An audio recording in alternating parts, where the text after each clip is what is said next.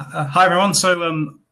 I'm Rob Dyke from Trustonic, and for the next part of this discussion, I'm going to be presenting about how you deploy trusted applications onto commercial devices. So I'm just going to share my screen. Just one second. Okay, so I'm just going to talk to a few slides. So my name's Rob Dyke. I work for Trustonic, and I'm a field applications engineer. So my role is to promote TE technology to the developer community, essentially.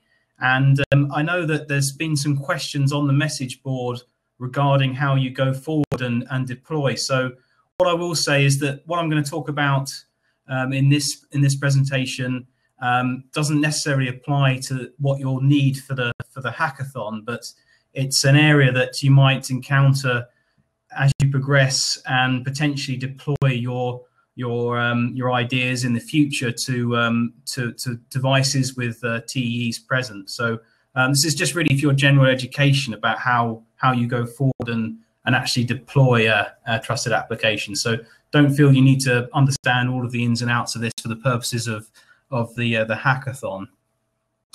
Okay, so what I thought I would start by doing is just define what we mean by a trusted application manager. So essentially, this is an online server which is responsible for communication with the TE endpoint, with the device, and it's responsible for authorizing the installation of a trusted application. So it's kind of the gatekeeper to allow that technology access. And this is something that companies will then go forward to stand up and offer as a service for developers, or developers may implement themselves. And it enables business models which we've touched upon earlier in the presentation. So it enables people to essentially charge for technology access to the TE, and it acts as a control point, really. So the main purpose of it is to allow trusted applications to be deployed, but it also has some other features. So you can imagine you deploy your trusted application. Let's say it's a payment kind of application. So say, for example, you're going to issue a kind of virtual payment card to the device. Let's say you're doing something like that. You may want to then subsequently personalize that application, kind of instantiate a number of keys or security critical data, such as the card number or something like that. So a trusted application manager can push key material or data to a trusted application in a completely secure fashion as well. So some TAMs go forward to do this, and as part of this infrastructure that the TAM provider would set up, they would also use hardware security modules to secure that communication.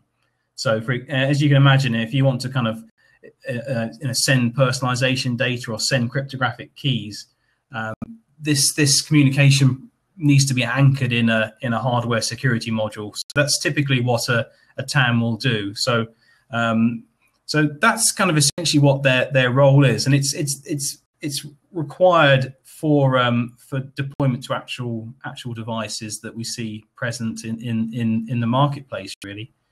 Okay, so that gives you a bit of a definition, a bit of a flavor for what it actually is. I'm just going to move forward to the next slide, which kind of gives an overview of what actually happens then. So let's say we've written our application. Let's say it's a mobile application that we wish to then put into production. So we've had our hackathon, we've had our beta testing, and we're ready to deploy to the general public.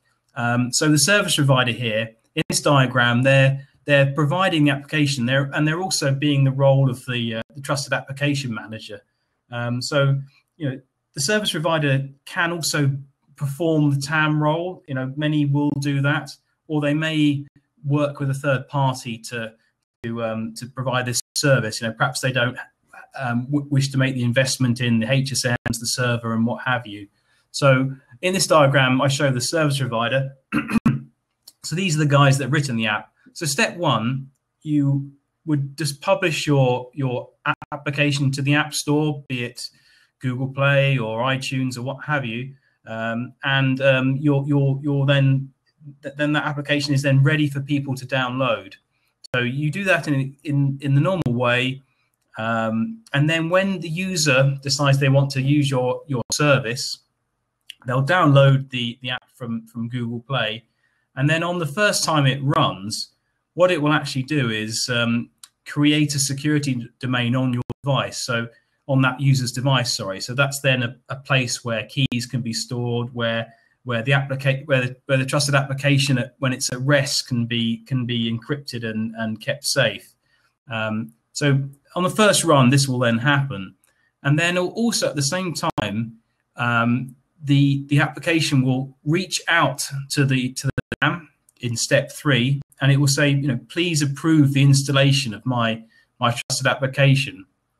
And it's at this point really that the TAM can then perform a number of checks. It can determine whether this is a valid device, whether it's a trustworthy endpoint.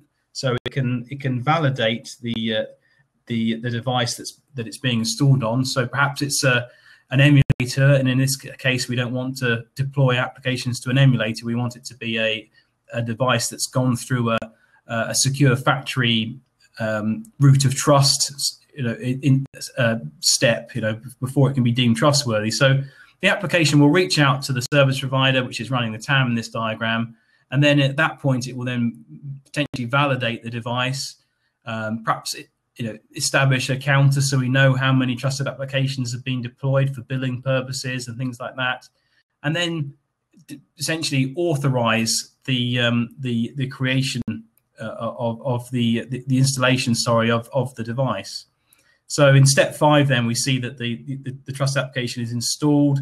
It can then be stored in secure storage, and also at that point, the TAM may then send some personalization data down to the app as well. So and that's essentially it, really. The TAM is there to be that gatekeeper for access to the TE domain. And so that was really all I wanted to present